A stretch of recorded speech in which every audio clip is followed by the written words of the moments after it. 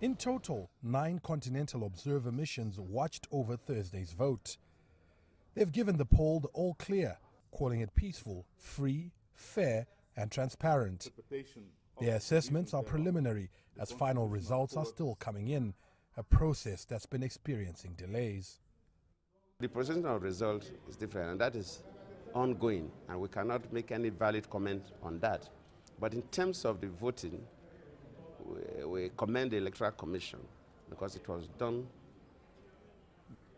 in line with the laws.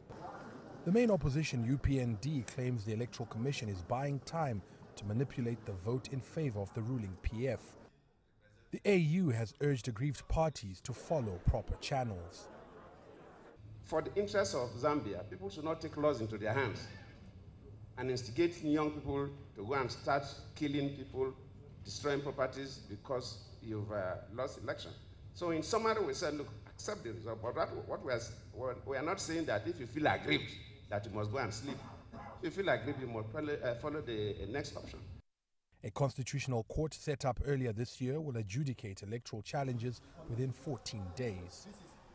Latest results from 29 of the 156 polling stations have Hichilema trailing rival Edgar Lungu by 18,300 votes. Incumbent President Edgar Lungu has polled 262,149 votes compared to Hichilema's 243,794. Farai Mwakutuya, CCTV, Lusaka, Zambia.